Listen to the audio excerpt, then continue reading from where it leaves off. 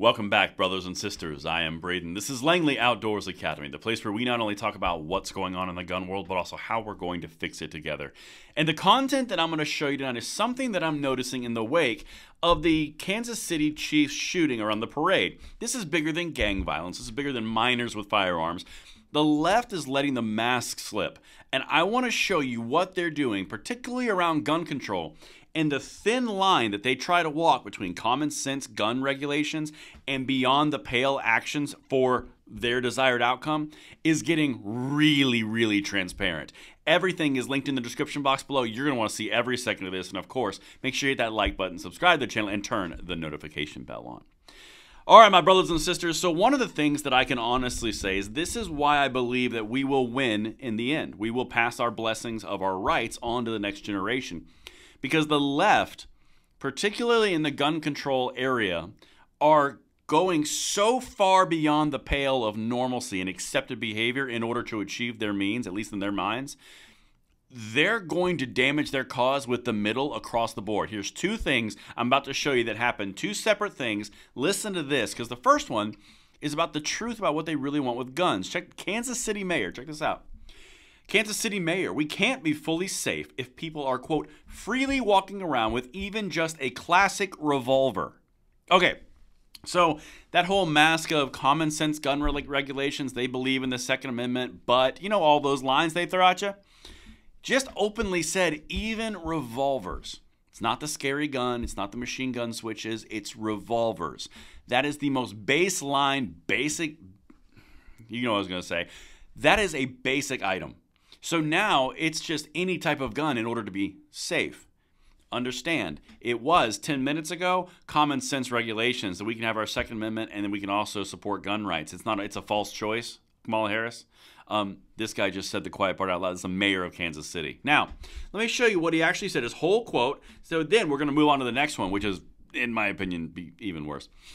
On Thursday's broadcast of NPR's All Things Considered, Kansas City Mayor Quentin Lucas, Democrat, said that if you don't have metal detectors, quote, then how can we ever fully be safe in a city, a state, and perhaps a country where we know that people are freely walking around with AR-15s, with modified handguns with switches, with any number of issues, or frankly, even just your old classic revolver.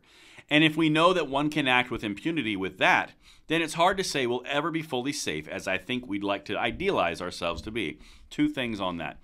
He just openly said, any guns exist in our population, we can't ever be fully safe. That's just like Lawan Grisham. The Democratic Party is letting the mask slip across the board on their true gun control desires. They are losing discipline. That is incredibly important to see. And then, of course, I can't go out from that quote without highlighting the obvious. Glocks with switches, which would be an NFA item, which would be a violation of federal law, creating a machine gun. You can't do that. Well, if they're doing it, and that's a thing in Kansas City, Missouri, and you're the mayor, you're kind of throwing gun control under the bus because it shows you right there criminals are going to criminal.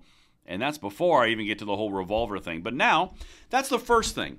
Let me show you something else that's going on. This is another leftist who likes gun control, but this one, he's a musical type, John Mellencamp. Listen to what he just said. He just told the news to do this. John Mellencamp on how to end violence. Show America the carnage. I'm not being callous, and I know it will be painful to see, but sad to say, I think it's the only way to shock America out of its stupor, Singer says. Now, he's going down the line that the left has adopted of show all the tragedies that happen all over the world, all over the United States, and show them on TV and make those parents see bodies of dead children. That's literally what they're advocating for. I'm curious if they would advocate for the exact same thing for abortion. I'll just leave that there. Anyway, let's continue. Let me show you what he said. John Mellencamp, a longtime advocate for gun control, shocker, issued a statement Friday condemning gun violence and encouraging America to confront the carnage in order to stop it. Quote, if we as a country want to find our collective will within ourselves to change our gun laws, let's stop playing silly political games. Show the carnage on the news. Show the American people the dead children and others who have been struck down. Show us what guns and bullets can do to the human body. Their mask is slipping. Anything to achieve their means. That's not just a clever phrase. They fully believe this on the gun controlling left.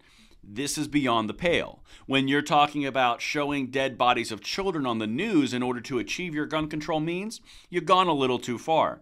When you're reanimating dead children's voices using AI and then calling political actors and then calling legislators, you've gone too far. When you're talking about taking every gun, including a classic revolver, you've gone too far. Everything is slipping, and you're seeing not only their end desires, but also the means of which they are willing to do in order to get there. It's going to cost them in the middle.